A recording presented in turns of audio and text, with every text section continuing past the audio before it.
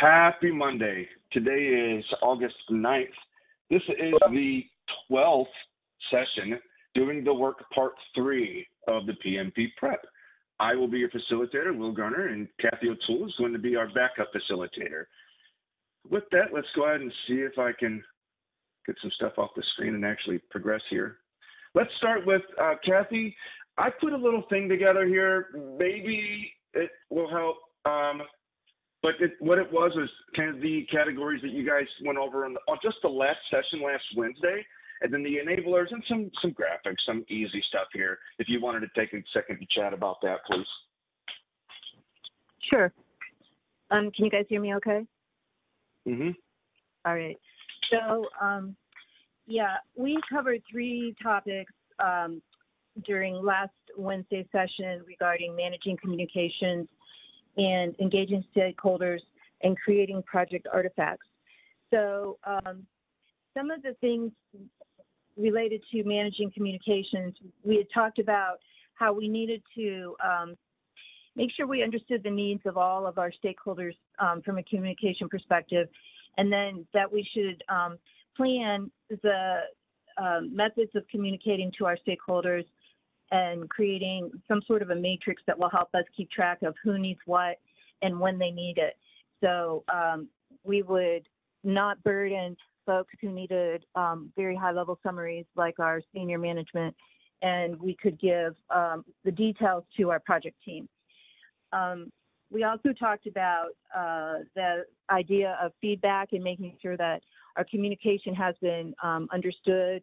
We talked a little bit about the default being that if somebody understands your communication, they probably will not respond to you after it's been sent. But if you're ever concerned that someone does not understand your communication, you really need to follow up with them, you know, either face-to-face or on a phone call to be sure that they've got it.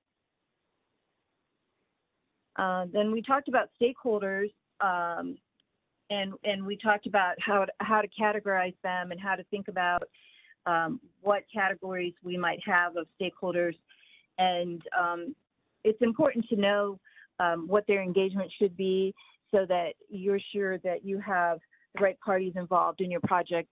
You don't want to get down to the end of your project and find out you have a group of people that are impacted by it that you never even talked to throughout the whole life cycle. So it's really good to do your homework and figure out who all your stakeholders are and make sure you have them engaged. And then we also talked about project artifacts and what might be necessary to produce, given that either in a waterfall method of project management where you have requirements and solution documents and so forth, and the fact that your these documents are living documents and you'll be continuing to update them. It's really helpful for people that go behind you and either pick up your project maybe mid-cycle or if they refer to your project in a future time to make sure that your artifacts are in order and you've updated them with the most current information necessary for them to understand what happened during the project. It's really, really helpful. And then we also, you know, talked a little bit about, I think in the Agile world, one of your most important artifacts is your product backlog and knowing what all are priorities for the customer and your stakeholders and making sure that you have that product backlog always, you know, that being a living document and keeping it updated as much as possible. So with that, does anybody have any questions about any of the stuff that we reviewed last week, or are you guys good to move forward?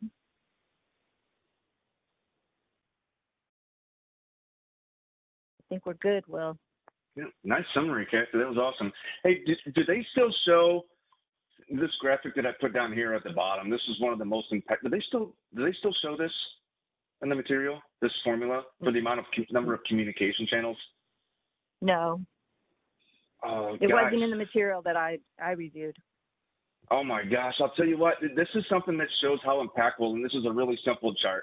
So what this formula does is it's really kind of helps you gauge kind of the impact of how important a communication plan is and everything that you guys talked about with Kathy last week. And these boxes would each represent a person, and the person can talk to any one of the other three people, right? So each of the lines, 1, 2, 3, 4, 5, 6 lines would be communication channels. So 4 people, you have 4 possible communication channels. So to understand the impact of it, look at how big some of our projects are. 20, 30 people, hell, who knows how many people. Do this formula for that, and you can understand really how important the communication plan is. That's kind of the big takeaway that I always had with this years ago when this was in the PMBOK. I'm not sure, maybe it's still in there now, but something that I always appreciated about, the value of it. Thank you. Thank you for clarifying that. Someone mentioned that it is in the PMBOK. So good. So again, thank you, Kathy, for going over that, guys. I hope it's helpful that we do that. Kind of get your minds reset on something that was familiar before we go learn something that might be new to you. So this is doing the work part 3, the third part of what you guys are talking about. So today we'll talk about managing project changes, managing project issues, and ensuring the knowledge transfer to project continuity. Here's my value add to you guys, like I did the last time, right? And we made a deal, right? I'll tell you how many slides are in this if you let me know that you're going to engage. It worked out great last time. I'm asking you to please do that again, right? So this session has 39 slides. We have time to get engaged.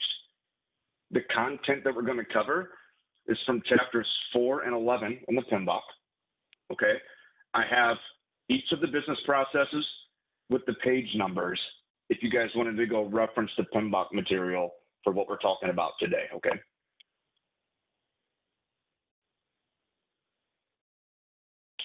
All right.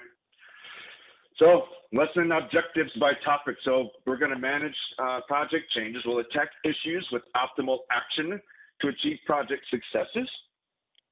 And we'll confirm the approach for knowledge transfers. So let's get into managing project changes. I hope everyone on the call is at least familiar with change. Whether you like it or not is completely subjective. There are people that I've read when I was going in school. Adaptive leadership was a topic that we talked about, and it was really interesting because folks are saying that really it's not change that people fear. It's losing something, or it's a loss that people change. And there's another thing that stated that a lot of the successes and the most successful people, most successful company have a capacity to adapt and overcome change and bring people with them in a way that not only just kind of gets over it, but they thrive through it. So it's really interesting and important to talk about managing project change. And I added this talent triangle thing in here because it's important that we take a look at the context of what we're talking about, right? Project management isn't so much schedules and budget anymore. There's leadership. There's strategic and business management, and then there's also technical project management. So our leaders are expecting more of us than they did 10, 20 years ago as project managers. That's not just a technical job anymore. So that's why a lot of these topics are coming up. Our management, our leaders are expecting us to be able to work through these things. So a great project manager is an effective manager of change, able to anticipate, respond to, and deal with changes that will inevitably arise in any project, okay? It's inevitable. It's going to happen. You just got to be able to work through it. It's just part of the job, part of what we do, and part of actually keeps our blood flowing. Projects can get boring when we didn't have the changes to work through. So we look at enablers. Where am I at here? Some of the enablers that we have is we need to anticipate and embrace the need for change. Those are important. Anticipating, being ready for it, and embracing it. Accepting that it's just part of what we do. It's part of the DNA of a project manager. Determine strategy to handle change. Execute change management strategies according to the methodology, and then determine a change response to move the project forward. When we take a look at our deliverables and tools, so deliverables, issue logs, risk registers, stakeholder registers, and then updated issue logs.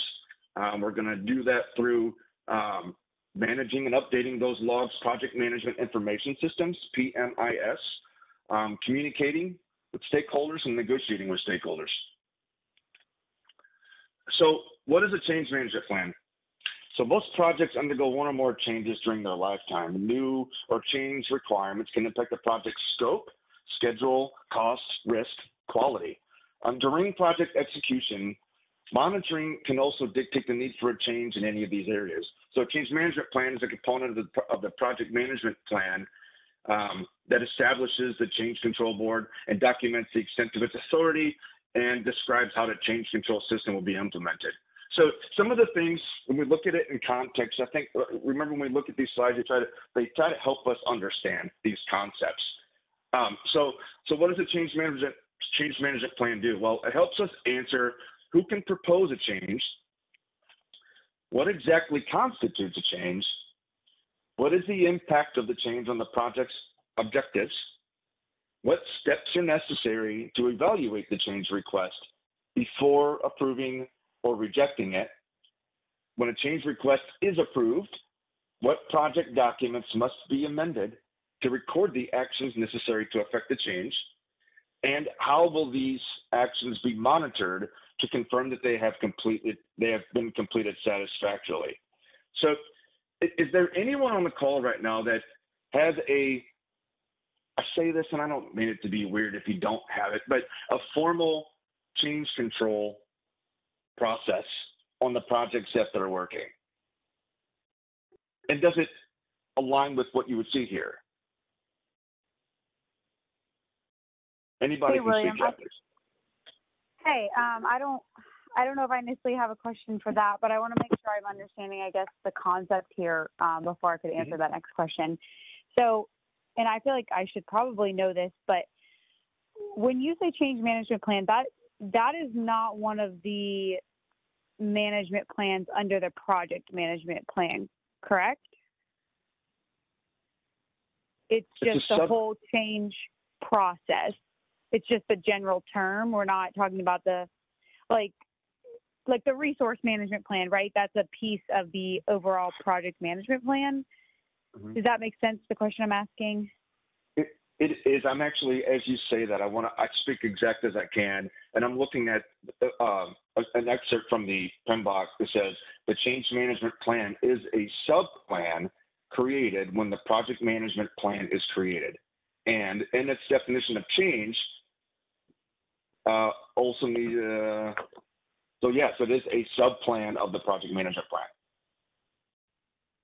plan. Okay. Mm-hmm. Maybe I just didn't see it in the appendix of the Andy study guide, but that's fine. I'll look into it more. Thank you.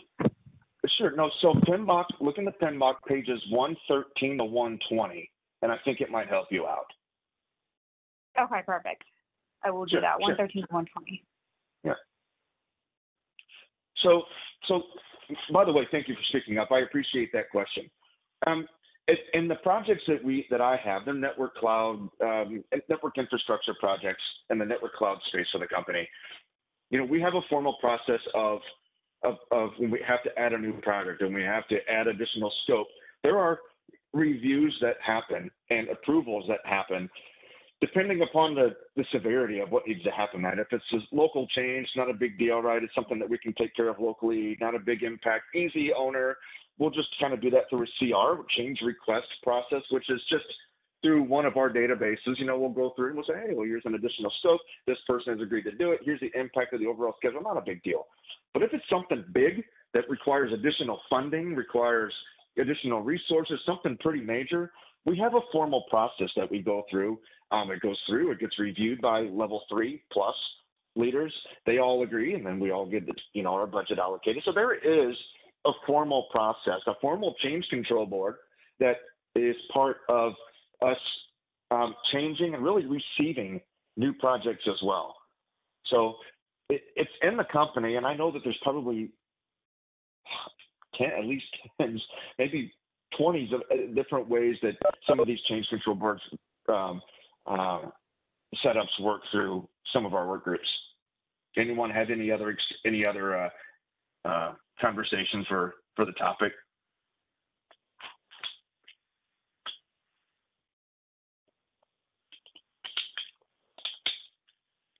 All right, well, let's keep going then.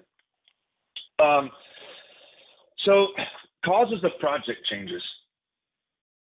I'm going to ask for some engagement here. You guys owe me now. I asked you, you didn't do anything last time. Victoria did, and thank you. So I want more. So causes of project changes. So inaccurate initial estimates. Someone give me a reason why this might come up in your projects.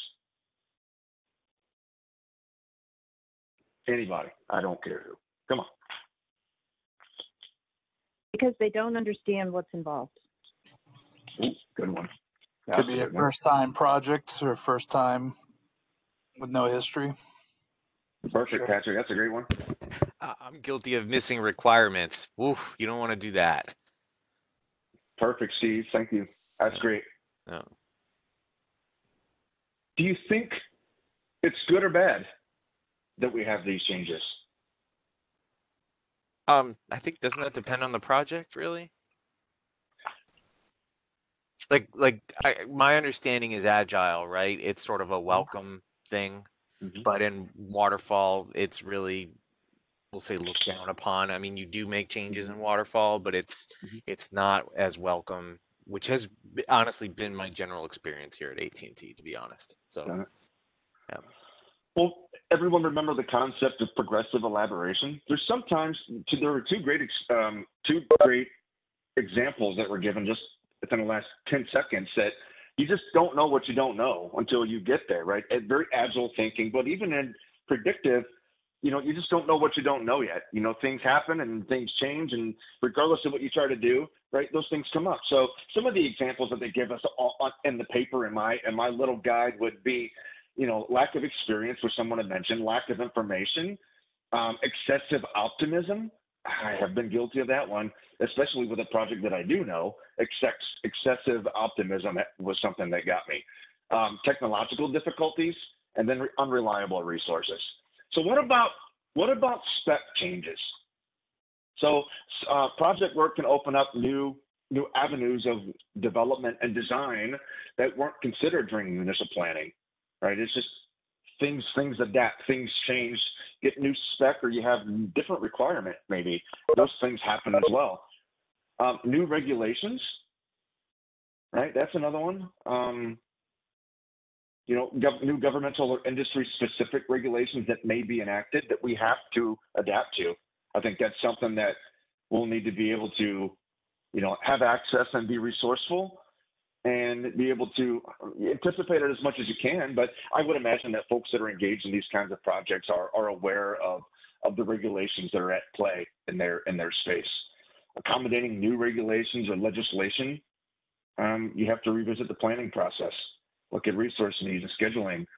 How about missed requirements?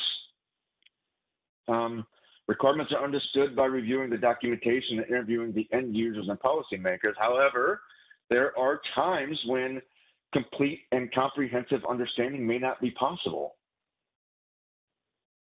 I guess this kind of speaks to some of the benefits. I'll admit, I admitted to you guys before, I'm not the strongest on the agile side. I'm a very predictive. That's where my strengths are right now. I haven't had, although my thinking, my mindset, I think agile, but I feel like some of these things that maybe overcoming some of these things, maybe not the new regulations, but some of these is really what drove us to agile methodology. Anyone want to challenge that or support that?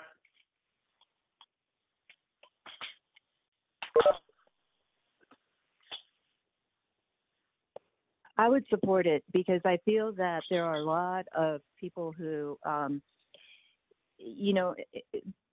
they thought they knew what they wanted, and then it takes so long for them to get what they want, and their business changes rather quickly. And so by the time it got delivered to them, it was either not helpful, or what was delivered was according to a requirement that was given 2 years ago. And so now it's outdated. That's a good one.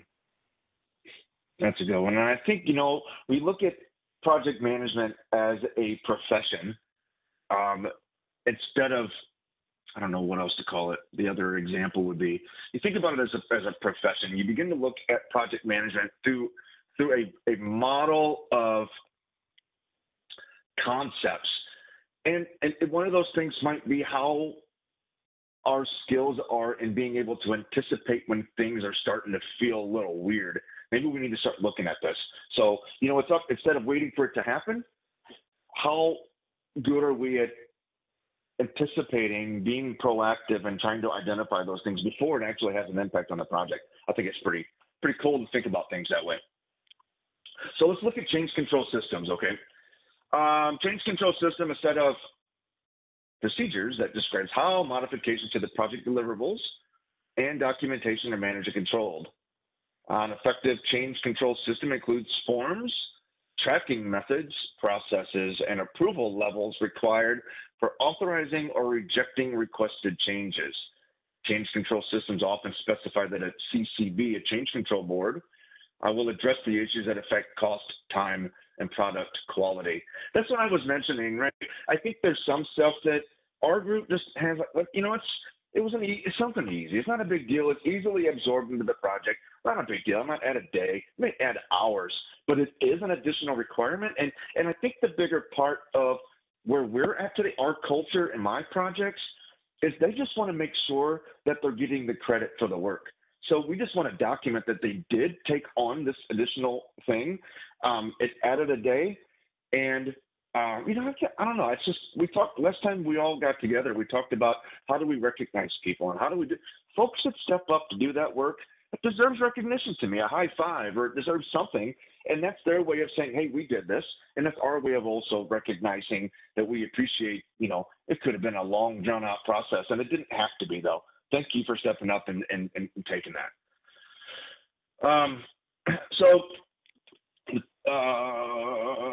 The change control strategy. So change management is the process of managing project changes in a structured and standardized manner. And there's 5 stages to this. Change identification involves identifying the changes that must be made to a project. The changes made positively or negatively impact the planned project deliverables and performance. The requirement for change can be identified by anyone involved in the project. Stage number 2 is change documentation. It involves documenting the changes in the change control form, initiating a formal request for the change. And we analyze the impact of the change, which involves identifying and assessing the issues that may arise and adversely impact the various aspects of the project. This will usually be done by the project manager or any other requester. 4th stage is take the course of action. It involves coordinating with the appropriate stakeholders to select the necessary actions to be taken and implementing the approved changes. And then finally, we update the related plans. It involves updating the project management plan components related to the approved change requests. So let's take a look at the change management process flowchart. Is there anyone on the call? This is another opportunity. Anyone on the call that has just a horrible time understanding process flowcharts?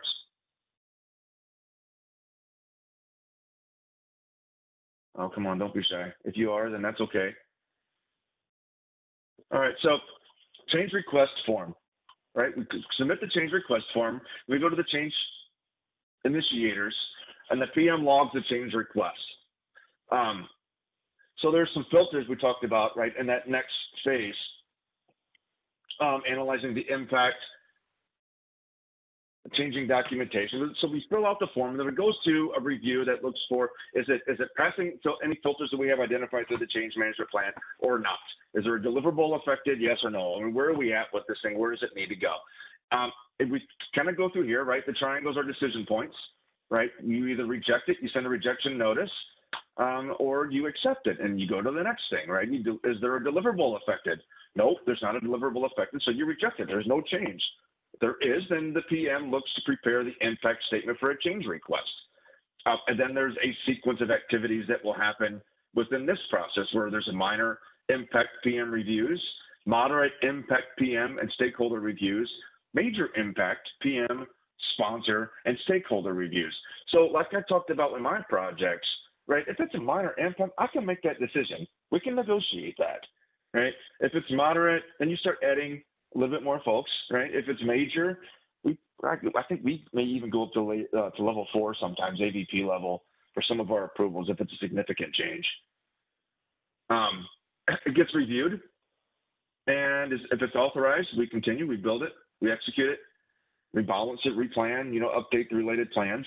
If it's not authorized, then the answer is no change. Continue as you were. Are there any questions related to this? Does everyone understand maybe the impact and how your plan would have different levels of, how it may have different levels of change may determine who makes the decisions, right? All right.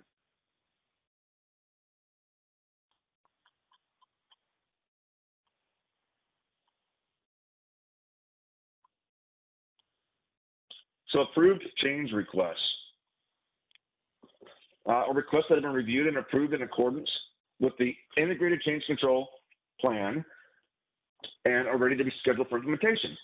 These changes can affect cost, scope, quality, schedule, procedures, plans, or policies. Approved changes can include corrective action, which adjusts the performance of the project, project work with the project management team.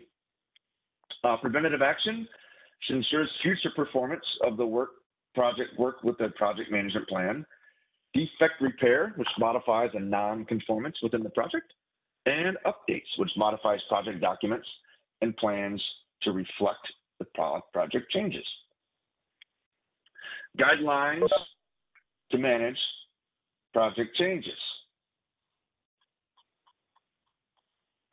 All right, so managing changes to project performance baselines ensures that the original project scope and the integrity of performance baselines are maintained, ensuring that changes are agreed upon, and continuously managing changes as they occur minimizes the impact changes may have on project time and scope. The big takeaway of that statement there is that it's going to happen.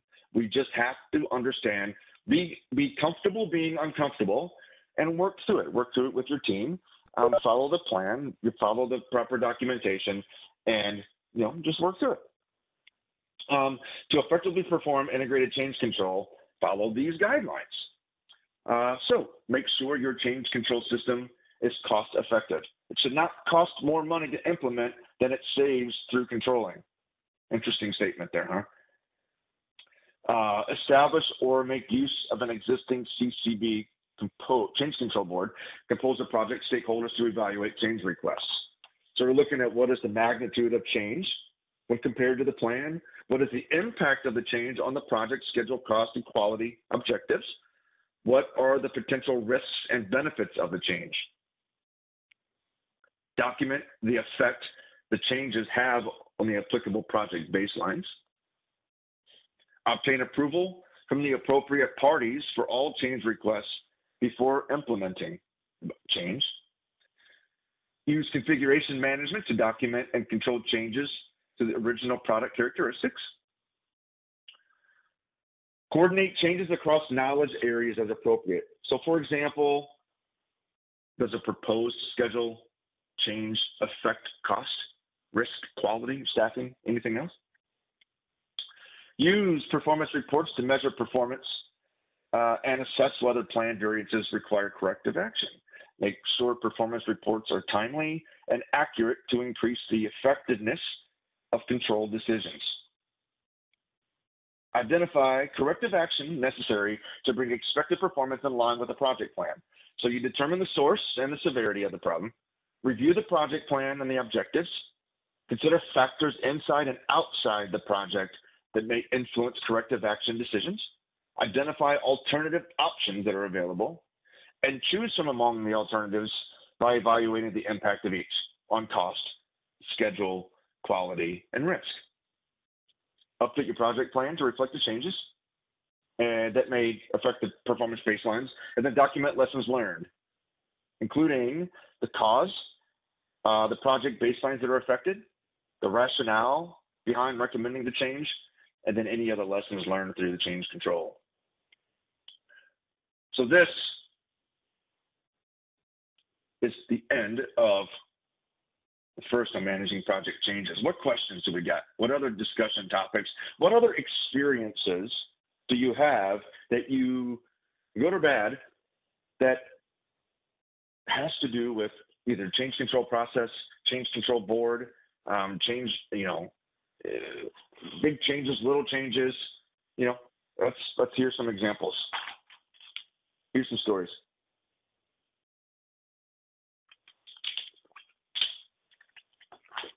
Nobody has changes on their projects? I guess that's what I'm hearing.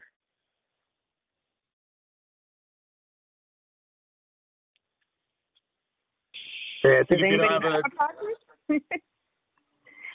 good. This is Kathy. I was just asking, does anyone have a project right now they're working on? Oh, good point.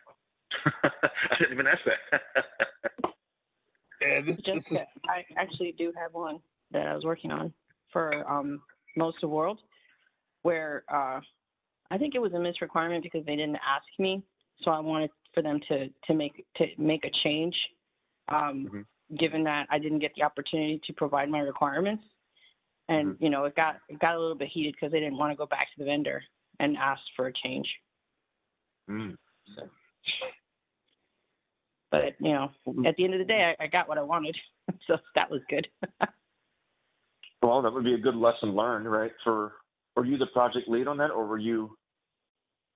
No, I was one of the stakeholders. So I represent the CARE organization. So usually I don't get engaged until later on, but sometimes later on it's a little bit too late, given that sometimes we have requirements that need, either development or agreement from the partner. So that was one of those. Next time, ask me earlier. Great. That's great input from a different perspective, Jessica. So thank you for that. Thank you for that. Frank, you had something as well, sir. Sorry. Frank or Patrick, someone else had something as well. Yeah, this is Patrick. I've been on projects where we've had very stringent change control processes and governance board reviews and things of that nature. Then I had other projects that I were, and those usually are tight, tight projects, and you know what's going on with them and what's happening. I've been on other projects that had a very loose change control process, or really not even that. I don't even know if you want to call it a change control process, but they would just update project plans and timelines would slip, and it was just a little, if you don't have a good change control process, the project could get a little sloppy and cost you some time and some resource time and dollars. Got it. Yeah, good example. Anyone else from an agile perspective? Maybe remember, listen, I'm not scared to admit my weaknesses, but from an agile perspective, how does change control work? How about some of those examples? Good or bad?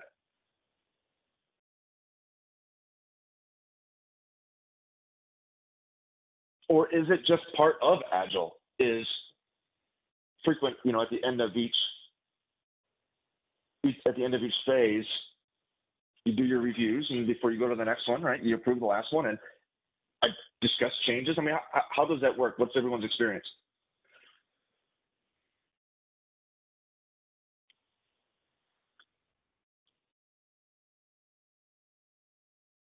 Kathy. So I have an Agile project right now with IBM development, and they maintain that if there's a problem with something, and in my case, it was that they didn't do their homework on the assumptions, and they assumed that if they were going to convert a group of billing systems into their universal biller platform, that all of the relevant taxability decisions were already embedded in our tax engine that supports the biller.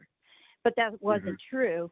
And so then that caused a little bit of a gotcha for them. But it wasn't a formal change that got implemented. More so it was, now we have to replan our program increment. So they discovered this in their first program increment, so then they stopped working on it until they had more information, and they pushed out the work into another program increment later in the year, and then that way they could absorb the work that needed to be done and plan it properly according to the Agile guidelines that they're following. Okay. Thank you.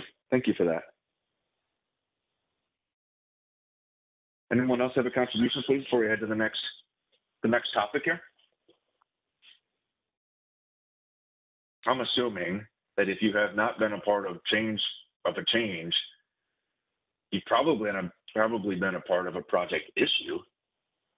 I'm going to make that assumption. So I'm encouraged for additional participation in this topic. Projects do not always go smoothly. Anyone want to challenge that? Nope. And situations can arise which have the potential to affect the scope, schedule, or costs if left unattended.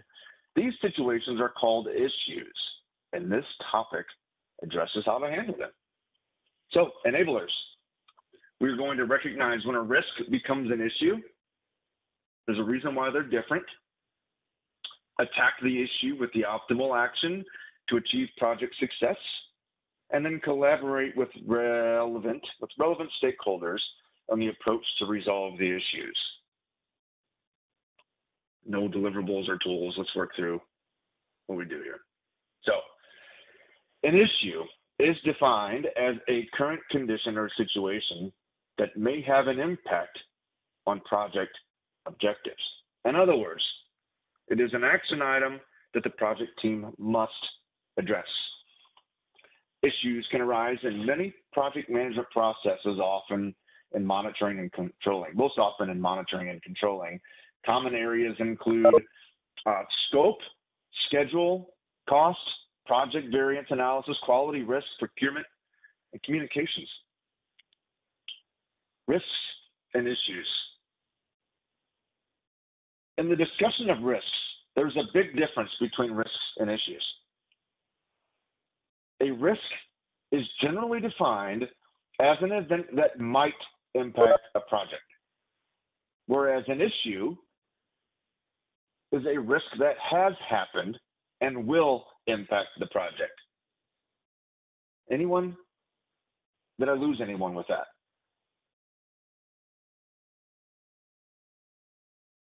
A risk may or may not impact the project. An issue is a risk that has been realized. It has impact. It must be addressed. Clear? So risks focus on the future, can be positive or negative. That's an important point as well. Is documented in the risk register, and response is called risk response. An issue is focused on the present, will always be negative, is documented in the issue log, and response is called a workaround. So here they give me a couple examples. Here are a few examples of risks that have become issues. The risk was that a project manager might leave the project. So you understand that it's possible. You know, your plan there would be your risk response. The issue, the risk is realized when the project manager resigns. Another one, risk was a supplier might go on strike. Well, what would the issue be? If the risk is a supplier that might go on strike, someone tell me what the issue would be. You wouldn't have anybody to do the work. Well, the issue would be that the supplier does go on strike. An issue is a risk that has been realized. So perfect. You're right. Absolutely right. So here's another one, right? A risk. A snowstorm might close the plant and delay the project. So what would the issue be?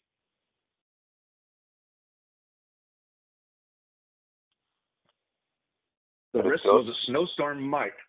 Yeah. Go ahead, please. Yeah, so the issue is that it does close the site and stop the work. That's right. Yeah, a major snowstorm closes the plant. That it's literally a risk is a possibility. It's a future view. An issue, a risk becomes an issue once it's been realized. It happens. Right. The risk is my kids are going to hurt themselves if they don't wear their helmet and knee pads when they're riding their bike. Well, the issue would be, they hurt themselves because they wrecked their bike and they didn't have their helmet and knee pads on. My kids are too old for that, but still, same thing.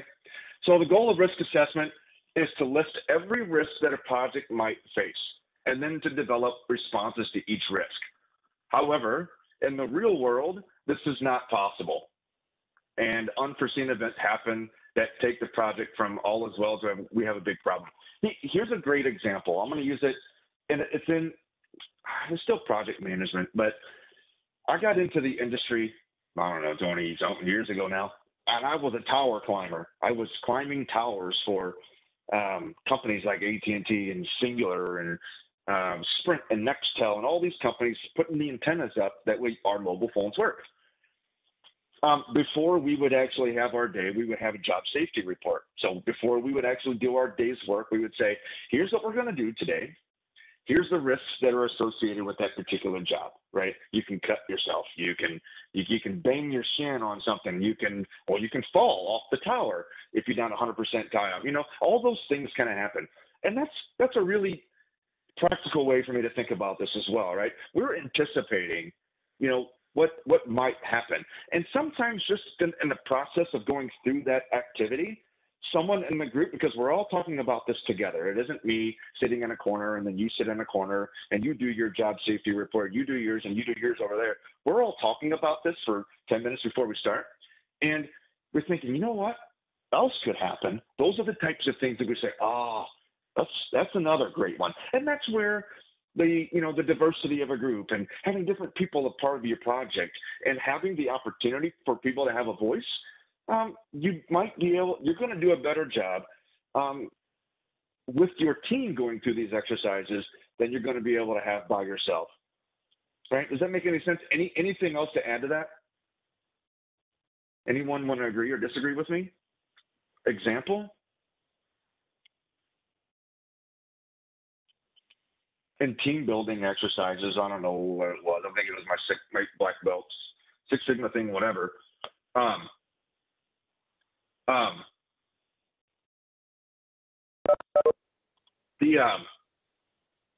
One of the exercises was, okay, guys, so here's how you do the exercise. Everybody list as many candy bars as you possibly can, right? So you go down, you list all the candy bars that everything you can think of. And you might have 3 or 4 at the point of pressure. You're like, oh crap, that's all I can remember. But the whole class of 20, while you had 3 or 4, we ended up with like 30 because everybody contributed. And I think that's just a testament to us being able to put our heads together and go through risk analysis. Right? Does that make sense? I don't know what's going on here. Let's see. Annotate. Okay, so issue log. The issue log is a document where information about issues is recorded and monitored. It is used to track problems, inconsistencies, or conflicts that occur during the life of the project and require investigation in order to work toward a resolution. Remember, an issue is a risk that has been realized. It has to be addressed. Typical issue log, right? So ID, whatever, description, what happened, when did it open, due date, represents the date by which the issue should be resolved. And your goal is to close every issue. What's the priority? Who's the owner? An issue should be assigned to only one owner who will act as the focal point for resolving it. In this case, think of the issue owner as similar to a work package owner.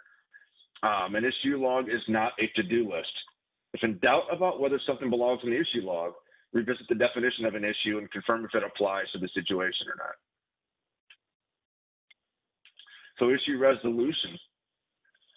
When an issue occurs, it should be promptly added to the issue log, right? And again, guys, I mean, these things that they give us, there's probably a million templates out there, right? Find one that works for you and you can use in your projects. And, you know, like we talked about the last time, it gets added to your lessons learned log, and we'll talk about that later. But this is stuff that you'll be able to track and reference at some point later in time. What was I saying? Each issue should have an owner who is responsible for tracking the progress of the workaround and reporting back to the project manager. The due date should be realistic, and every reasonable attempt should be made to meet it. Issues should be a regular topic of every status meeting with the goal to keep the number of open issues to a manageable number. Excuse me. Don't hesitate to escalate an issue to the project sponsor if it begins to have a major effect on the project. So guidelines to resolving the issues. To resolve issues, follow these guidelines. Use your organization's issue log template or create one, whatever works for you if there's no templates available. Train the project team members to promptly report potential issues to the project manager, who will determine if they belong in the log. Enter the issue, monitor the progress, or enter the issue and assign the owner a due date. Monitor the progress, make sure it gets done, review it on the project status meetings. Develop a response to the issue, assess impact, approve, and then close the issue once it's resolved. All right, there's another topic done. We are cruising. What contribution does anyone have to project issues? Risks versus issues. Anyone not understand the concept of that, please? There's no shame. I just want to make sure that everyone goes away understanding some key concepts, please. I think you explained it really well, William. Thank you. Hey, now that kind of contribution is always appreciated.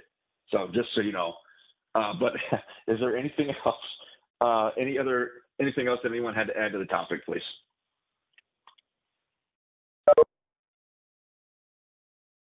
This is normally the time, right? We're at that almost, we're an hour in, an hour to go. We have about 13 slides left. I hear people leaving or coming, one of the two. Do we want to push on, or do we want to take a quick break? I have a vote for pushing on, multiple votes for pushing on. Let's go. Yes. All right. I love it. Hey, I love it. I love the enthusiasm. Thank you for that one. All right. What is the next? So ensure knowledge transfer for project continuity. We're going to continue. You asked for it, it's going to happen. So let me get, they didn't have any really good questions for me on this one, guys. I'm sorry about that. I know we had some fun with them last time, but in the templates that I got for this series, I didn't have, they were like situational scenario kind of things. And I don't know, those get kind of weird sometimes, but you know, I like the multiple choice type of questions for these. It just gets everyone thinking, gets everyone engaged. It's not overly interactive where it's uncomfortable, but it's, here's your answers and let's select. I just didn't have those for this. So my apologies for not having those. I'm sure you guys will have plenty of questions on your own anyway. So last topic of the evening is to ensure, now go ahead, please. Go ahead, please. I was going to ask whether that was a risk or an issue. Well, it's a risk. But the issue would have to do with what the effect would be. So if because we didn't have a couple questions in these reviews that you guys are going to have problems retaining the information, well, then the issue is you're going to say, hey, well, I didn't understand a dang thing you talked about because you didn't have questions. And then Barry's going to call, or Brian's going to call me and say, well, you need to have questions, bud. You need to have questions for this because you've got an issue now. So is that the perfect application or what? So yeah. Yep. I agree. See, whatever. We'll see though. All right. So here is, the workaround or the risk. What do they call the risk response? Is to go do some practice questions on your own, mitigate the issue. How's that? The delegation. All right. Ensure knowledge transfer for project continuity. It is important for project team members to obtain the right knowledge at the time when they need it to do their job. Therefore, as the project manager, you need to know how to collect, consume, and use the knowledge so that the team is prepared and ready. You should also know how to transfer this knowledge to other projects so they can benefit from it. Remember when we talked about this? Right? Kathy, I'm not sure if you were on that call or not. It was 2 weeks, or maybe at least 2 weeks ago. What we talked about is everyone, and even Pete Pembach and everything else, talks about lessons learned and lessons learned, the registers, and there's a lot of different systems and tools that we have to track lessons learned. But how often is there a database that's searchable for particular topics? You can search your lessons learned for common things that have happened. And we had great dialogue about, it's interesting. It's interesting to think about that.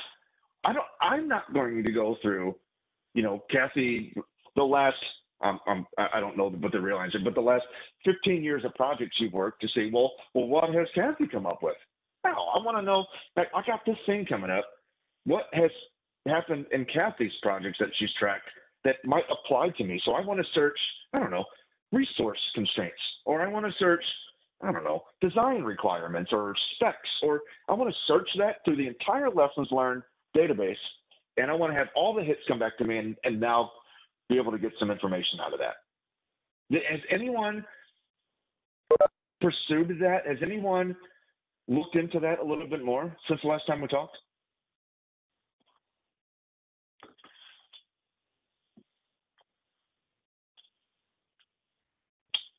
All right, well, I haven't. Interesting. That's interesting, though. Okay, so enablers, right? Maintaining the team and knowledge transfer, discussing the project responsibilities within the team, outline expectations for working environment, confirm approach for knowledge transfer. Types of knowledge. Knowledge can be divided into two main types, explicit and tacit. Explicit knowledge is knowledge that can be codified using symbols such as words, numbers, and pictures. Tacit knowledge is personal knowledge that can be difficult to articulate and share, such as beliefs, experience, and insights. As a project manager, you are concerned with managing both types of knowledge to take advantage of the knowledge, skills, and experiences that your project team members have gained throughout the project. Although collecting and gathering explicit knowledge is relatively easy to do, there is the risk of capturing only the facts and not the context surrounding the facts. Knowledge management is more than keeping track of what is known and then distributing it to the team. While some of the knowledge management deals with the lessons learned, it is broader and more encompassing than just that portion of the project. For managing tacit knowledge, the key is to create and maintain trust among those involved in the project so they're willing to share experiences with everyone else. By obtaining those personal experiences of the project, the team is able to more fully understand and leverage the knowledge.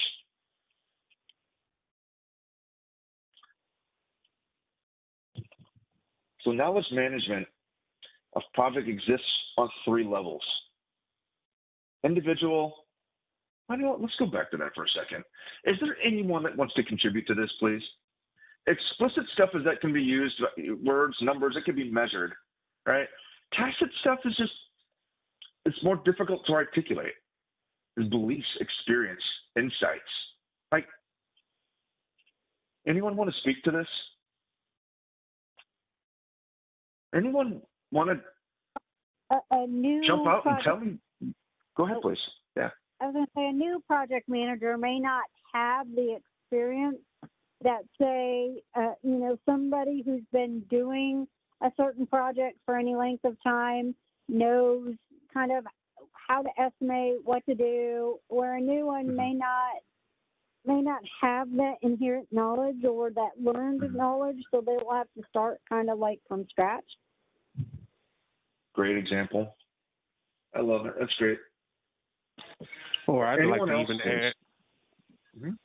to even add that those that are particular SMEs in a particular area have that expertise and expert knowledge on that area, while others may not, and may not always be able to articulate that experience that they know. But that's great. That's a perfect example. Anything else, please? Those are two great examples. It's the stuff that you can't quantify, right? I mean, it's qualified. This guy knows what the heck he's talking about, but are there any other examples of that? Anyone think one of these is more valuable than the other? Maybe. I mean, it's up to you. Would soft skills kind of fall into that, like how to navigate certain, how to work with certain people, how to engage certain industries or partners, just things of that nature? I don't know if soft skills kind of fall into this, but how to actually interact with someone. You wouldn't explicitly maybe call those things out, but maybe certain stakeholders and dealing with them in a particular way might be tacit knowledge. I think I would agree with you, Steve. Okay. I think that is a really, really great example. Does anyone want to challenge that, please? I think it's a great example. It's hard to measure that stuff. Right. But yeah, you don't really engage an officer of the company the same way you might someone on the front line, but you both you need buy-in from both of them to make the project successful, kind of thing. Yep. I think cultural considerations would be around the same lines there, Steve. Each team has their culture and has their way of doing things, and that is not like it's right or wrong. It's just you got to engage them a certain way. You got to engage with them a certain way. I've had people that you got to get real technical with them. Otherwise, they're just not interested in talking to me. And that's a problem for me. That's a gap for me. So, great example, Steve. What else you got? Anything else, guys? These are those conceptual things, guys, that I keep talking about. It's more than just black and white for project management. Those days are over. There is no thing of to be a successful project manager, and really the mindset going into the exam is understanding concepts. There's things that may not ask about explicit or tacit knowledge, but you being able to understand influence versus quantified versus qualified, and things may help you think about a response a certain way. So that's all I'm trying to do here. There is no right or wrong answer. There really isn't. Not in our discussion. It's more just engagement. So I appreciate you guys getting involved. All right. So let's get back to where we were. I just wanted to touch base on that again. So thanks for letting me do that. So knowledge management of projects exists on 3 levels: individual, project, and organization. The individual level, each team member needs to know how to perform their work in accordance with the assigned task, scope, schedule, cost, all while maintaining an acceptable level of quality. If a person does not possess the required knowledge for a task, they must acquire it through research, researching the topic to learn what they don't know and what they do know, collaborating with other team members to fill the knowledge gap, or to examine the project's knowledge repository. I think we all need to get together and create this way better system for queuing up keywords and knowledge repository systems here. So at the project level, the focus is on achieving the goals of the current project. The project manager will solicit knowledge from project managers or leaders involved with other projects. Their experience can be applied to the current project. The PMO is also an excellent source of knowledge, as it exists for the purpose of defining and maintaining standards for project management within an organization. The organizational level of knowledge is about managing programs or portfolios. The program manager or portfolio manager can seek information from peers who manage other programs and portfolios in an effort to adapt this knowledge to the specific need. So let's take a look at lessons learned. Knowledge gained during a project can be useful to subsequent phases of a project and to other projects. This knowledge is referred to as lessons learned. It can take the form of both positive and negative experiences that occur throughout the project lifecycle. Remember, one of the positive ones that we talked about a couple of weeks ago was just kind of how the culture of a project is when you actually recognize people doing a great job. Give them a high five, give them a kudos, send them a card, or, recognize their effort when they go above and beyond. I think that stuff pays dividends into the success of a project. Somehow, maybe beyond what we're capable of realizing, but, that stuff feeds in. Reinventing the wheel is both time-consuming and costly, and the amount of time and effort used to document what went well and what did not happen as planned can pay big dividends long into the future. So, considerations of lessons learned. Scheduling lessons learned. So here's some examples of some things they asked me to talk about. Scheduling lessons learned. These include any relevant scheduling problems or issues. They also document the management strategies implemented to deal with these changes or resource constraints. They capture beneficial approaches to implement as new best practice. So again, good and the bad. Conflict management lessons learned. These include any issues that arise within the team or between the team and customers. They document the nature and the source of the conflict and the impact it had on the project, but also specify how management intervened in response to the conflict. Vendor lessons learned. This is one that Kathy talked about earlier. It would have been documented. New seller experience or performance should be documented and provided to the procurement department. Customer lessons learned. The customer is excessively litigious or unreasonable to work with, that information should be conveyed to the sales and legal departments.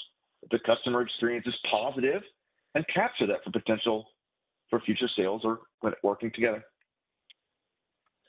Strategic lessons learned are those that typically affect some aspect of the organization's project management methodology or significantly improve a template, form, or a process.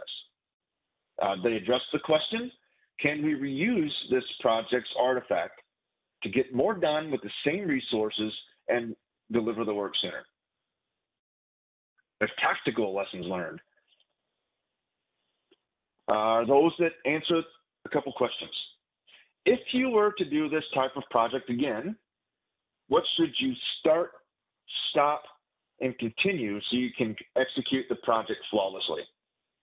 These types of lessons learned help focus on development, recommendations for other managers and departments, develop implementation plans, and then implementing those plans.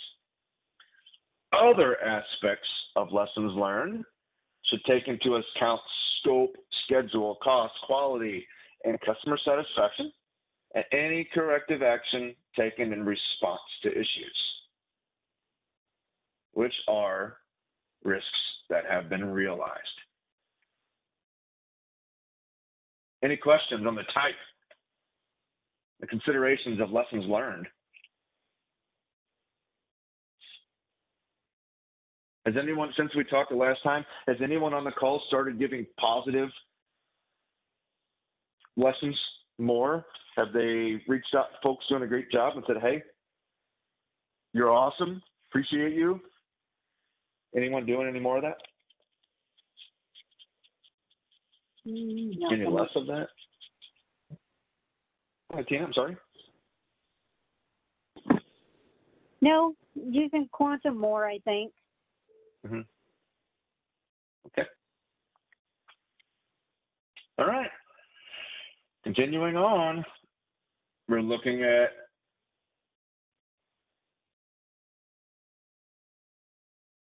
university briefing. Lessons learned register. At the beginning of a project, you'll create a lessons learned register, which is a project document used to record knowledge gained during a project so that it can be used in the current project and entered into the lessons learned repository. As the project progresses, You will continuously add information to the register and to help identify strengths as well as areas of improvement or areas of strengths and weaknesses. Lessons learned register can be formal or informal, depending upon the organizational norms or requirements. A lessons learned register can take many forms. Simplest register is a document that team members can add their observations in real time. Another is a notebook with tabs, digital document with folders or for topics, schedule, scope, cost, conflict that team members can enter observations into. OneNote would be a pretty cool item there. SharePoint, I guess, would be another one. This provides more structure, will prompt users to enter their comments into appropriate categories, like drop downs, consistency. And even more sophisticated register is a cloud-based digital document, however you want to know, and SharePoint, with folders that is available to all team members. This is particularly useful for a project team that is located in several locations. At the conclusion of the project, a team member can audit or can edit and compile the information into a cohesive document. It can be discussed in the project closure meeting and archived for future reference, and hopefully searchable. Lessons learned register is created for each project and then compiled into an all-encompassing lessons learned repository, which is a store of historical information about lessons learned in projects. Repository will become available or become an OPA, an organizational process asset for current and future project teams. You capitalize on the organization's knowledge. You can improve what's been done and avoid repeating mistakes. Project responsibilities within the team. Project manager has several interpersonal skills that are used to manage knowledge. These include, this really goes back to that talent triangle, that leadership side of that. When you look at this, leadership to communicate the organization's vision and inspire the project team to focus on the goals of the project. Facilitation to effectively guide a group to a successful solution. Political awareness to keep the project manager aware of the organization's political environment. And networking to facilitate relations among project stakeholders so that knowledge is shared.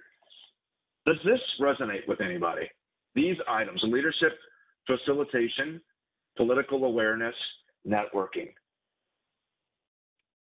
I'm interested if any of those or maybe all of those resonate with any of you, please. And what you live every day, or maybe even what you experience from if you're a stakeholder on a project right now, how certain project managers maybe have implemented these things better than others or worse than others. I don't know. Let's chat about this for a second.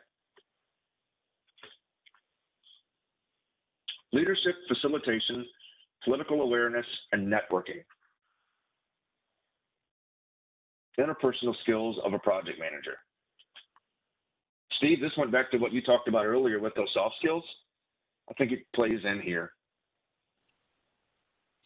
I agree with that. Yeah, this is one of those things you just have to be careful, or you could step on a landmine. In my experience. That's right. That's right. Hey, William. Yeah, I would say these are really relevant in my project management role, at least. So I represent PMO from a construction and engineering perspective. So the most of the projects that we work on, they're at a national level, and we don't have management hold over our stakeholders, right? So I know there's a type of there's a word for that type of project management. So most of our leverage comes from kind of the leadership and trust that we build with our stakeholders, right? Like we don't have we're not their bosses, right? So we don't have that leverage over them to get things done. So I think just having that political awareness and that strong networking skills and just being relatable with them is really key to not just every PM, but for me specifically, even like I see it every single day in my role. So that's a great contribution, Victoria. Thank you. And it's so true. You can see the PMBOK shift as everybody, as you guys get moving and get through this and get through your exam, and you kind of think about this from a different lens now. Like, how do I apply this? And what does this mean? And you're looking at it from a different lens, less than I need to pass an exam lens, which, by the way, is important. But you start looking at the PMBOK, and especially now because it's so much reduced.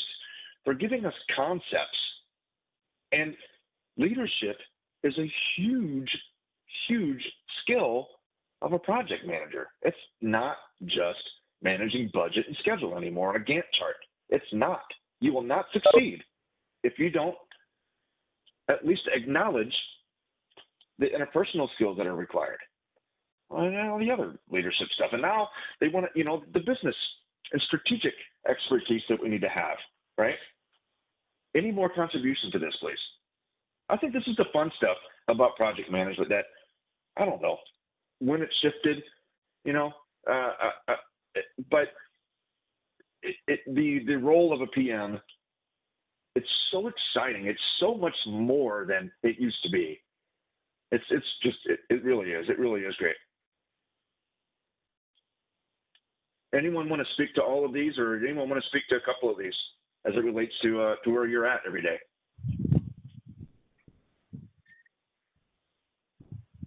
I'll share something. I'm currently working on a process. I'm working with a team of peers, and every person on the team has a strong personality, and they really feel strongly about what they know. And sometimes, the phrase that always comes to mind, situations like this, is either lead, follow, or get out of the way, or at least know which track to take in any given situation. There's times where, if you see, the team that you're working with is lacking leadership, and you recognize that, then you should step up to the plate. And, not to say that you'll maintain that, but at least to keep it moving. And also, in terms of, being able to spell out the vision of the project and the goal is really key in getting people to rally around, what the end goal is. If you don't articulate that in a way that they can relate to it, then it's really hard to get them on board 100%, to give everything they have. So I think those are kind of key. Larry, good stuff, Larry. That's really great stuff. I was reading something in preparation for today where they said one of the key successors of working through change, think of it as a project manager, as a leader, as a project leader, which is what we are, right? It's having everyone align with a shared goal. And just what you just said, Larry, it's so perfect. Like, if everyone knows where they're going, everything that we're supposed to do along the way aligns to that. It's a hub from that, or it's a spoke from that hub. And there's so much to it. So you articulated it way better than I did, Larry, but really nice contribution there. Anyone else want to add any more, please?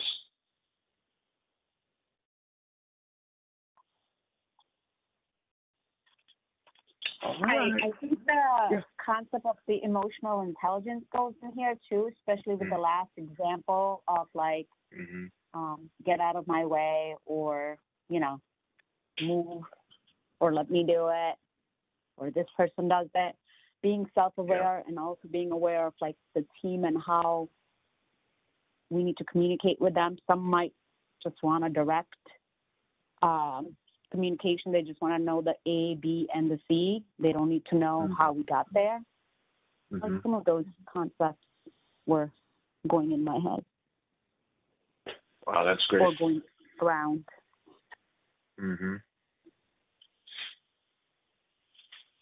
Yeah, that's a really great contribution. And that specifically resonates with me because my doctoral research was on informal leadership of a project manager. You know, we have all kinds of research, all kinds of books, all kinds of stuff on leaders being leaders. You know, frontline leaders to C-suite leaders. But it was an interesting part of looking at, well, what do we do as project managers all day long? We lead people that don't have to listen to us. They don't have to, right? Fact of the matter is it's informal leadership. I took a look at things through that kind of a lens. I applied learning agility and the skills of a project manager around that, but along the same lines is emotional intelligence. How might project managers benefit from improved self-awareness and emotional intelligence to improve their projects? I think we're getting to a point now in research where we can measure that stuff and see how it actually affects the execution of a project by some quantifiable measure, whether it be, I don't know, it's hard to tell at AT&T what is a successful project. It's, to me anymore, it seems that it's either done or it's not done. If I need more money, I will get more money. If I need more time, most of the folks are like, oh, well, we get it because there's something more important anyway. So it's not clear cut in my projects that I work. But it'd be interesting to see how all that comes together, and as the role of a project manager continues to shift, and maybe we'll see more development of that. It ain't going to be Gantt charts and that kind of stuff anymore. It's going to be emotional intelligence and learning agility and change management and all those types of things are the concepts that they're going to teach us, because that's really where we're going to be able to add a lot of value. Really great contribution on that one that I don't think a lot of people think about. Emotional intelligence. What else, please?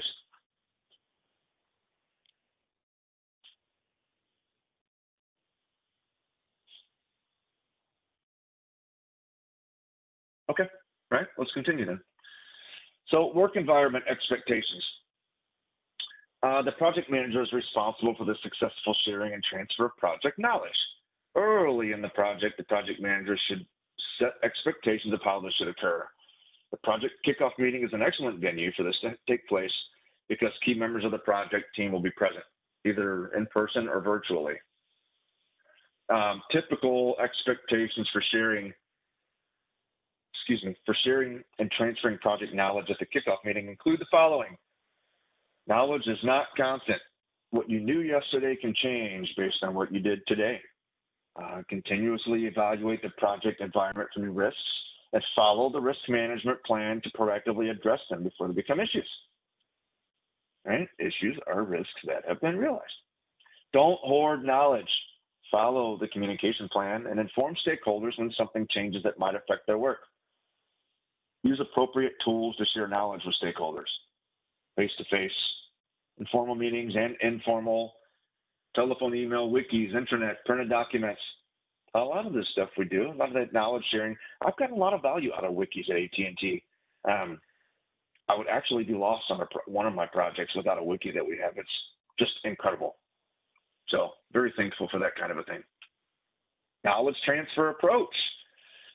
Knowledge transfer consists of connecting individuals in person or virtually to share tacit knowledge and collaborate together. This can be accomplished by a number of techniques, including networking, facilitating special interest groups, meetings, seminars, and various other types of in-person and virtual events that encourage people to interact and exchange ideas and knowledge. All the PMI modules that we go through, all the PDUs that we have to have, right? It's all a part of continuous learning. Training that involves interaction between attendees. Work shadowing and reverse shadowing provide more individualized method to exchange of specialized knowledge.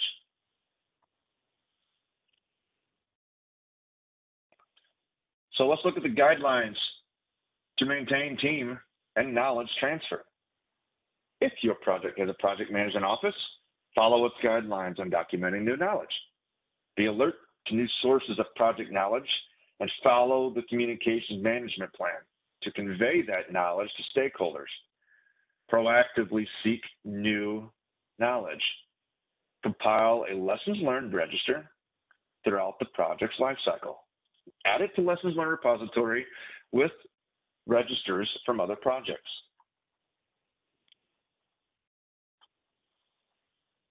Oh, there. So learning goals. I think this repeats from our learning goals today. We covered these last three: managing project changes, attacking issues with the optimal action to achieve project success, and then confirm the approach for the knowledge transfers. Guess what? Hey, let's do this. Let's do number one at least. Give me 10 minutes of engagement, right? I mean, we'll end early, but I don't want to end too early, right? I respect your time, but let's have some engagement. So here's the question on the that I want to put on the table. What aspects of executing the project plan have you found to be the most challenging? But let's focus this on today's topics of change control, lessons learned, what else was it? Issues.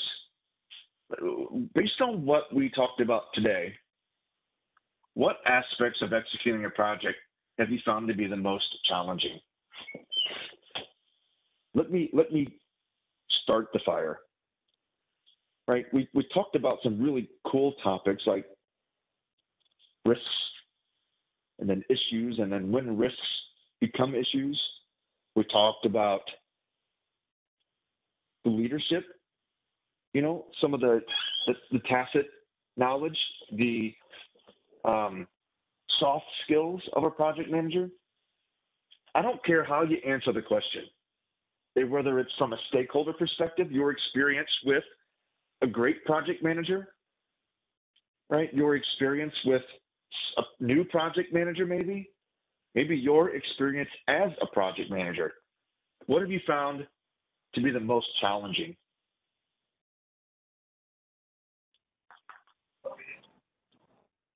Hey, Will, I'd like to comment.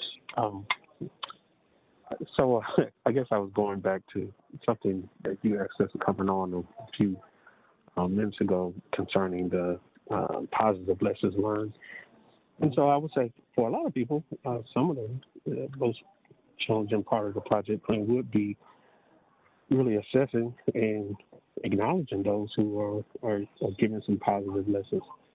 And I wasn't able to provide my input then, but I'd like to now.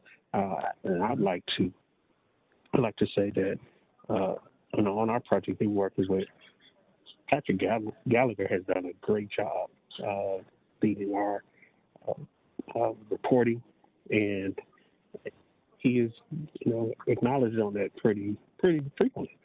So yeah, I've seen on a couple of other projects that people aren't willing to necessarily applaud each other when they're doing a good job. So, what techniques are used, Antonio? I mean, is it a phone call saying, "Hey, dude, you're just killing it"? Is it a cue? Is it something more formal, like a high five, or an email recognition to the? I mean, what have you experienced? I've experienced all high fives, informal. Whether it's a cue, a phone call, and even in some of our daily planning meetings that we have, But I'd like to hear more of those, and I think it is effective, and I think it does make that person in that group, say, hey, I am doing a good job. That's great. Thanks, Antonio. I appreciate that. I 100% agree with you. What else do we have, please?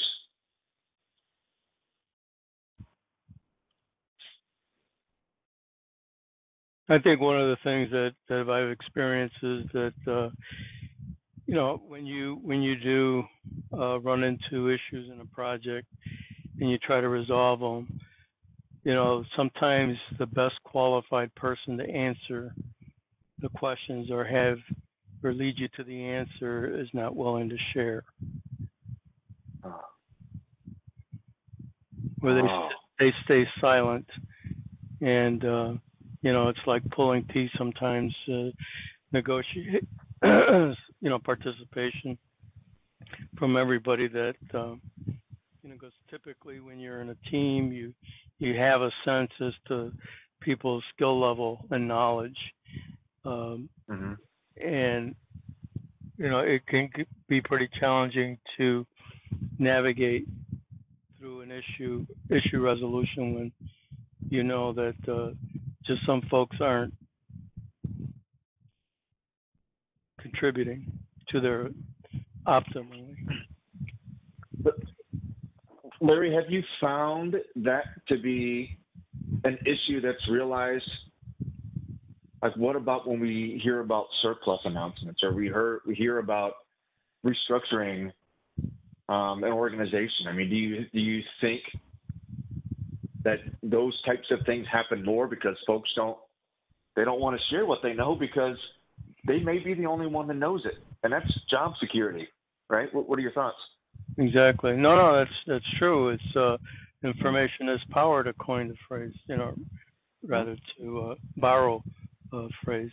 I think that folks need to be encouraged and understand that there's, other types of rewards and benefits of sharing what you know.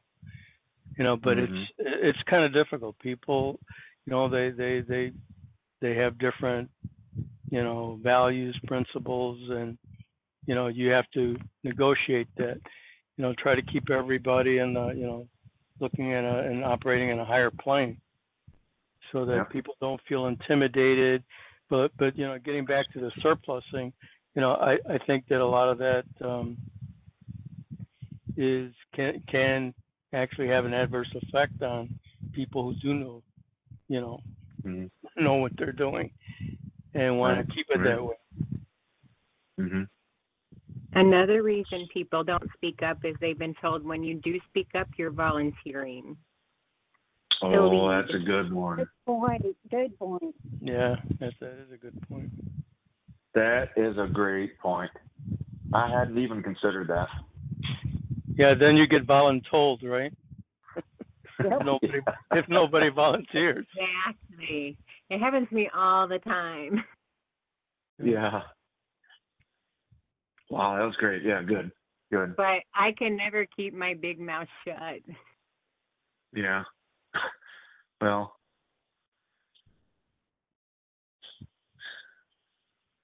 what other contributions, please? Aspects of executing a project that have you found to be the most challenging?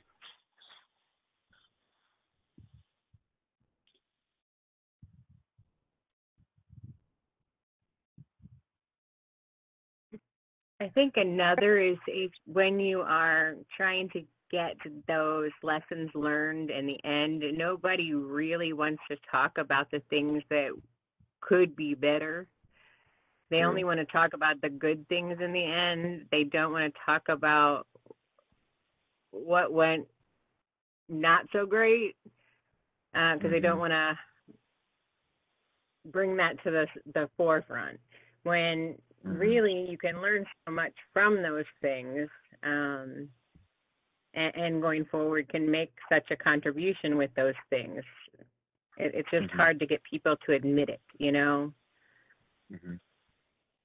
you have an experience where you were able to overcome that, Jennifer? No. Or technique? It's been so long. No, I really haven't. I think it seems so. Sometimes it seems so. I don't know.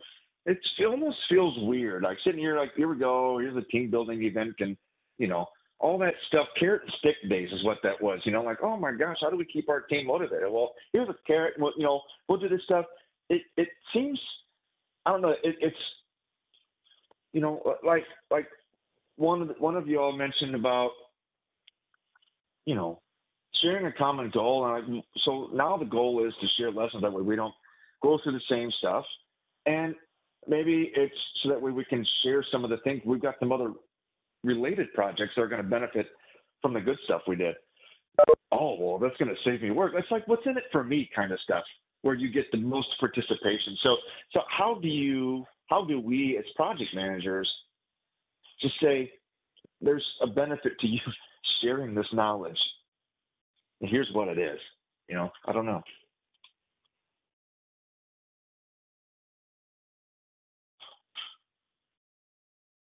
Hey, this is Alan. I have one that I'll just add right fast. One that I'm experiencing right now is more kind of related to change control, more so specifically when it comes to roles and responsibilities. So I have a project currently that I'm managing where we have some individuals who actually are going to be retiring, and I'm having to deal with some changes in who's going to be coming in to replace those individuals, and then first identifying who's going to be coming in to replace those individuals. That's actually out of my control, of course, and then making sure that those responsibilities are being transferred over correctly and timely. So that's one of the things I've been dealing with. How are you dealing with that, Alan? What's your thought process on that? So what I've been doing is I've just been keeping track of what they're telling me. At least that person's leadership for one person that's retiring. I've been staying in contact with that individual's supervisor who's supposed to be backfilling that role. That way, at least I can have an idea of what the timeline should be of when the replacement should come in. And then if I know that's going to fall behind, I can start game planning or coming up with some kind of some sort of game plan to work around that. Mm-hmm. So in a way, whether you call it this or not, you're working a risk register and tracking what could happen if this person isn't backfilled, either that or he isn't backfilled soon enough. And you'll hopefully have a plan that when it becomes an issue and he does leave, then here we go. We need to have it so you're applying actually most of what we talked about today. So good stuff. Very cool. And do you all find that with the new retirement possibility of a lot of mass exodus at the end of this year is becoming a big toll on everybody? Mm-hmm. Mm-hmm. We should all have that in our risk register, or all that knowledge. The knowledge that'll be lost or left. We're talking decades of knowledge with some of these people I can't imagine. They've been at AT&T so long, I'm thinking, oh my goodness. Wow, that is a lot of knowledge. Holy smokes. Yeah. All right. So anything else that anyone wanted to contribute, please? I really appreciate your engagement. It makes it so much more enjoyable for all of us when we're able to just kind of talk. Have to have a conversation about this stuff and not just listen to what Will's saying and multitask. This is important stuff. And again, it's the concept, right? It's understanding the concepts. It's understanding what the PMBOK tells us to do. Remember, after you get done with the test, then you can say, well, AT&T doesn't do that. So how do I adjust to that? If PMBOK tells you to do something, you're going to do it for the test. Don't forget that stuff. What do you call it? Risk register. Well, we may not call it at AT&T. Oh, it doesn't matter. It's a risk register. It's an issues log. It's a workaround if it's an issue. It's a risk response. If those types of things. I just encourage everyone to get the concepts. We talked about really great stuff today. Just makes it more exciting. Any final comments? Let's give it 4 more minutes and then we'll go. Any final comments for the day? Any aha moments? Any, someone put in anything the else chat from anybody, please? if we could go over political awareness again. Sure. And I think a good way to go over it would be just from a different perspective. When I look at it from an AT&T perspective, I think that's something that's rather easy to comprehend. But with external customers, it kind of goes above my head when they say like, "Oh, we're gonna get this person involved, XYZ," and in my mind, it's like, well, they're not intimately involved with the project, so there's no like my political awareness goes out the window at that point, even though they're building a repertoire. So I think going more in depth on that would help answer that question. Sure.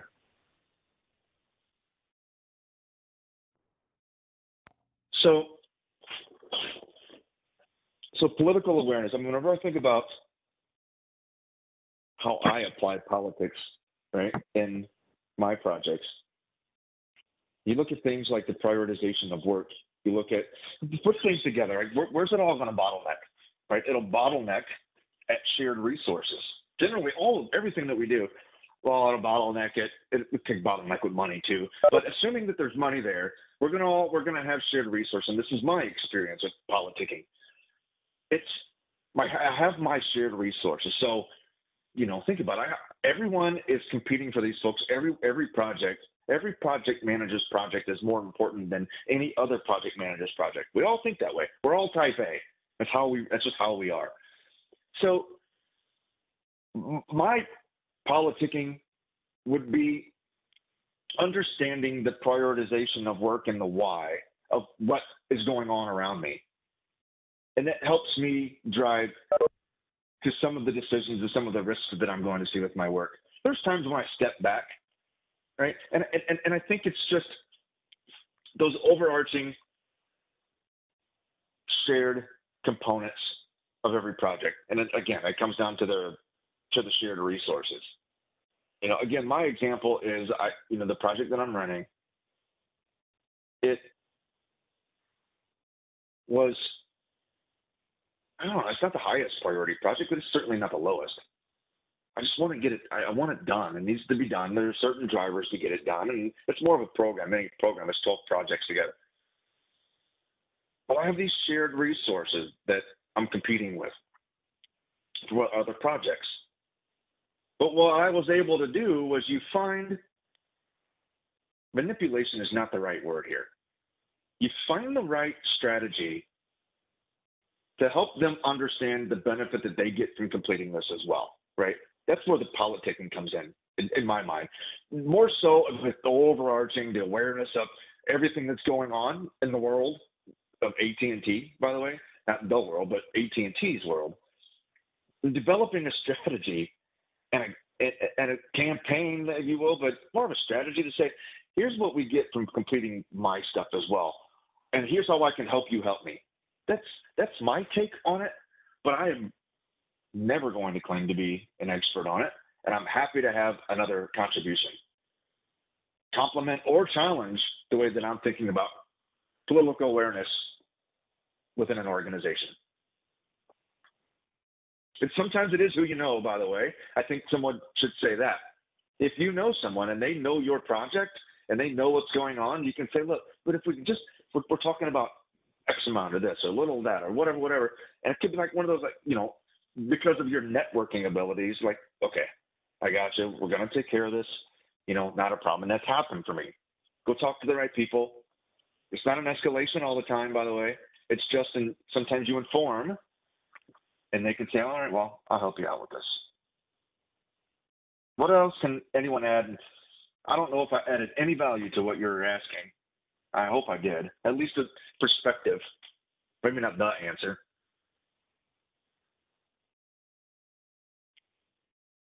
I think political awareness is having an understanding of what's acceptable within an organization. So, some things that may be acceptable in one organization may not be acceptable in another. Whether that's, maybe a certain level of change may be acceptable in one company, but not in another. And I guess it's understanding, what is deemed acceptable within an organization in terms of, change or certain activities. Okay. I would certainly agree with that as well. What else? Anyone want to add to political awareness, please?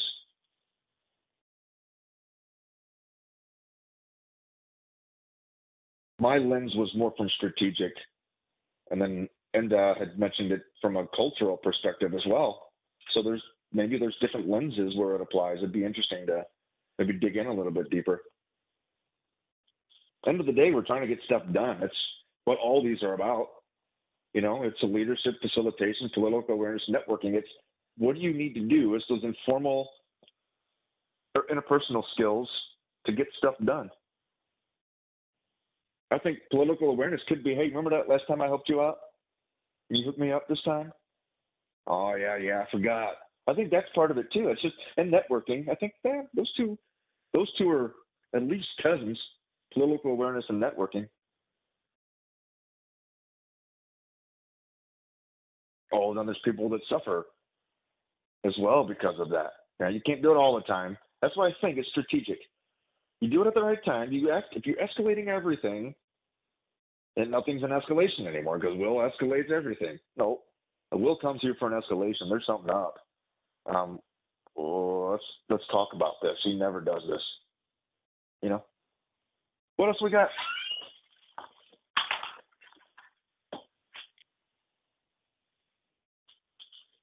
Anything else about today, please? I'm happy to let you guys go, so don't. But if you do have something to say about the content of today's presentation, please chime in. I want to give you that opportunity. Someone else may get something from what you have to say.